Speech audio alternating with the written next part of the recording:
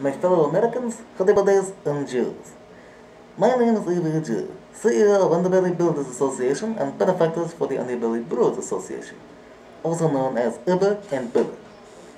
I am here to talk about my involvement in the activities of the Hoodie Buddies. The Hoodie Buddy dream to follow in the footsteps of our ancestors, is it not? To make our mark. Desmond, Mercer, Trayvon, all the way back to Unabomber and the Druids. Even Death itself was a Hoodie Buddy. It was 3 years ago I made my mark.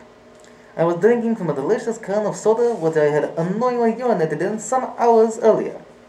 I said, "It's piss!" But it made me insatiable. I decided to become the Piss-Tooth Kung. My first act as the Kung was to display my power. I peed on my 5-year-old niece. She had it coming, mind you. She thought she could best me at Deadliest Warrior.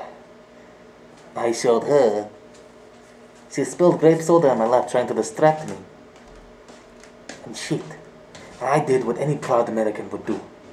I stood up, I pulled out my penis and urinated all over her. She was left dead in both ears and never bothered me again. I was placed in the funny farm immediately after, and I was determined to be just fine.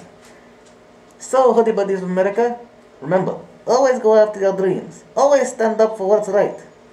By peeing on it. Sir, the building is under attack. What? No! What? Did you think you would get away with this?